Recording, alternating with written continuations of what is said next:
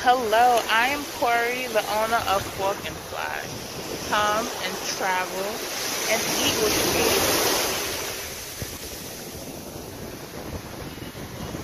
me. I just found out that I can make restaurant-style pizza at home in less than 6 minutes. Stay tuned. I finally got my hands on the PIEZANO pizza oven and couldn't wait to make my own homemade pizza. The PIEZANO oven heats up to 800 degrees. Most other ovens heat up to only 450. It has adjustable heat control for the top and the bottom, so you'll have more control over the temperature for a more even bake. So if you like your top bubbly, you put that on high heat. So the coolest thing about this pizza oven is that the stone is made of natural ceramic, which transfers heat evenly to give you that crispy crust that we all love. You know, that bottom?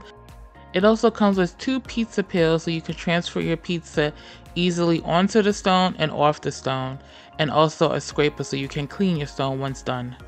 They also include a recipe book, but I didn't even open that.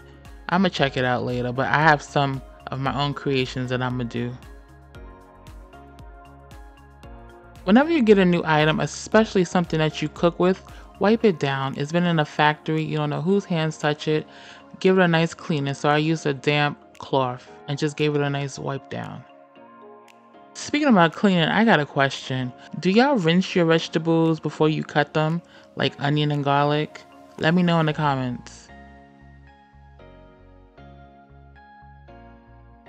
Before you start cooking, the first thing you need to do is preheat your oven to 800. Let it steam off, cook off, whatever, melt off.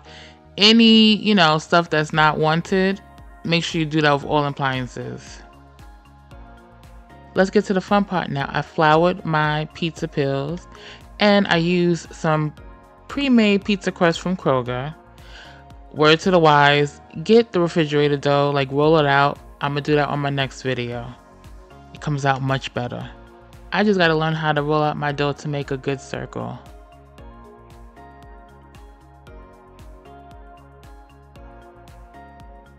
I have this grater that I got from Amazon, and let me tell you, it cuts shredding cheese in half. You can also shred your vegetables or whatever else you want in it. What's your favorite cheese on top of pizza? Right now I'm using mozzarella, but I know there's a long list of other cheeses I can use. Look how easy and simple that is.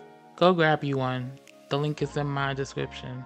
If I didn't have this grater, I'm sure grating cheese would have took longer than actually making the pizza.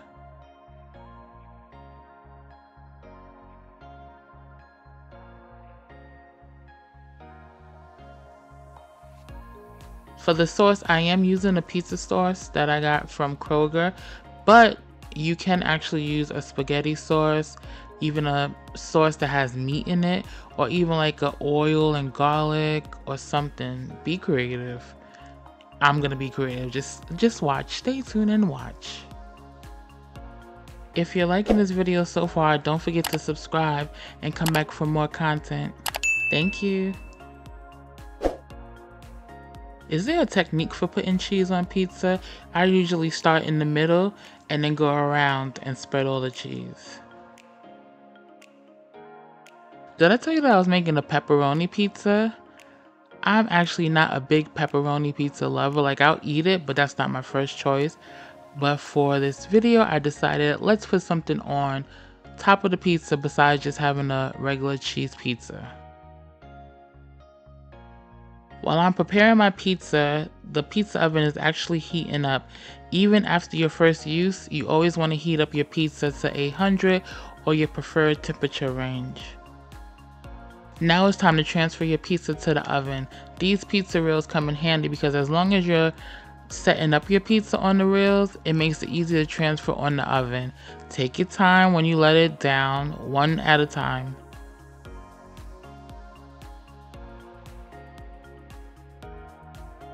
Close the lid and watch your pizza bake for the next 6 minutes.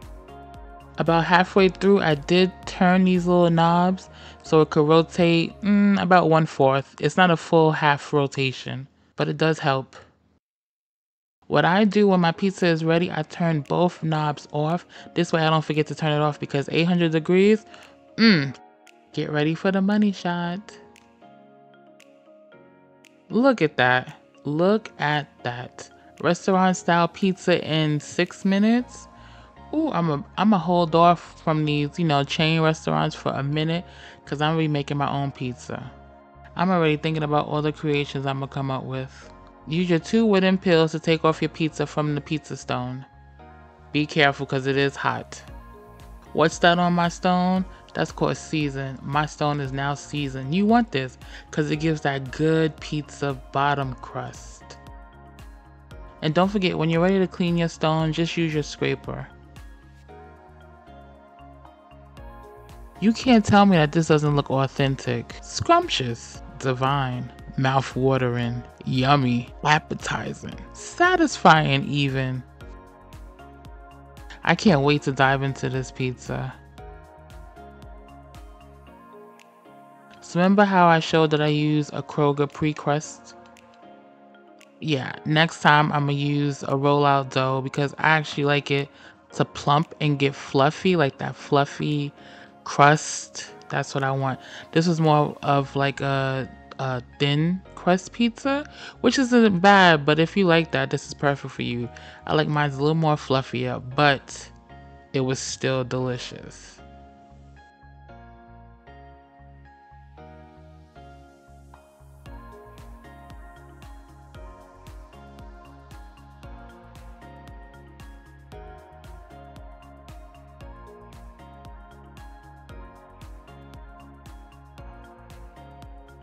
Look at that bottom. That bottom is what gets me every time. That looks like restaurant style pizza. If you know, you know. Definitely go get your PIEZANO pizza oven. It is small. It fits right on the counter. It can make up until a 12-inch pizza. It's great for date night, girls night. If you got kids and you want to do like a pizza party and they customize their own pizza, you be whipping out pizza every 6 minutes. You'll be like a super mom then. Or just get it for yourself. Create your own pizzas. Also, a little tip, if you don't want to do the work of making your own pizza, grab you some frozen pizzas. You still gonna get that nice bottom crust that we all crave. And if you didn't think of this, it heats up faster in your oven. That's the key selling point right there. You ain't gotta wait 30 minutes for your oven to heat up. Get yours now. Thank you for watching.